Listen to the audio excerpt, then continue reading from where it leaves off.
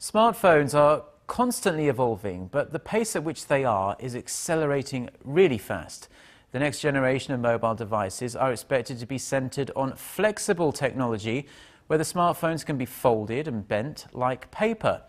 Always at the forefront of innovation, Korean tech giant Samsung has announced it will unveil the world's first smartphone with a curved display next month. Our Yulian has the details. We're going to introduce a smartphone with a curved display to our Korean consumers. Samsung Electronics made the announcement at the IFC 2013 in Berlin earlier this month and confirmed it at a launching event for the Galaxy Note 3 in Seoul on Wednesday. The tech giant says a limited edition of the Note 3 with the curved display will go on sale sometime in October in Korea as well as in 58 other countries.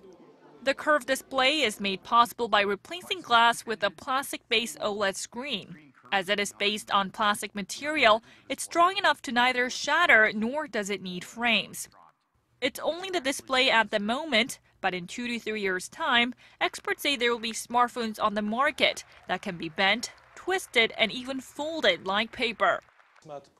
To make a flexible smartphone, the battery and all the other parts have to be bendable, not just the display. It will take some time until that kind of technology comes around. Other electronic firms are also throwing their hat into the flexible display ring. LG Electronics is set to unveil a smartphone with a plastic OLED display that can take a curved form before the end of the year. Apple has also reportedly filed a number of patent applications for the flexible display technology over the past 12 months. Yulian, Arirang News.